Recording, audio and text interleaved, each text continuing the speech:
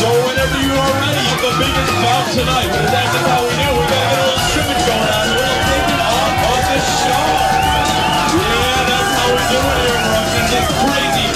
When I saw the two final girls in the bikinis, I was very excited. Oh, Scott looked really good with his shirt off. Oh my God. Yeah, he has a really nice body, very nice stomach, chest, everything. Each of you go to one end of the pool and wait for further instructions. Now we're leading to get into the pool right now. Oh, they're testing the waters and it's a little chilly and we have to have the ladies assume the position and we all know what position that is. Down on the knees, ready to go. Now, let's count it off. We're gonna count down to 3, 2, 1. Oh, and Jesse's got to turn. Let's roll down there in the pool. Jesse comes in on top of Sarah and Sarah's Jesse going to go.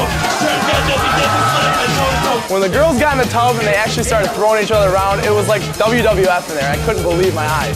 I don't think Jessie did a good job at Jell-O wrestling. I think she's a winner. I think I did really good this round. I think I kicked her butt.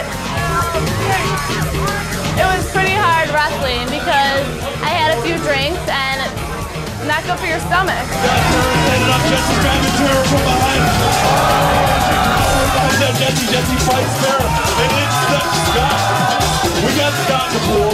As soon as those two girls started getting slimed up and Jell-O'd all over the place, I knew I had to get in there with them. It was a really big turn on, just being like all slimy up against them. I mean, it was way better than being in there with Tara.